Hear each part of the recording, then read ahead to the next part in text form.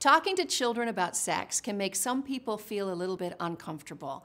But the important thing is you begin to do it when they begin to ask questions. So if you happen to have a 4-year-old and they ask, how did that baby get in your tummy, mommy? Which is what happened with me. That's the time to begin giving them answers. Simple, concrete, age-appropriate answers tell a child that you're the place to come to as the source of information. But if you shut them down early, the stork put it in there? I don't know. Then they will go out to the schoolyard and get misinformation later. Now, if you have waited until they're middle school and hitting adolescence and you're realizing you've got to get to this, then I'd say the first thing is to make sure you're clear within yourself about what your morals and values are so that you can impart them very calmly to your child as family values. Secondly, when you do give that lesson about sex, make sure it's not just a plumbing lesson.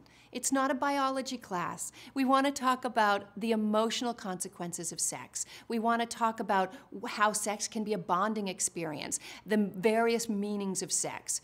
Try to not be judgmental and angry and sex negative. You want to be sex positive, but you also want to show boundaries and you want to show the psychological piece as well, and the commitment piece. And the other thing is, if you feel uncomfortable, do it when you're driving in the car and they're looking out the window. Do it when you're shopping in somewhere. Just be distracted.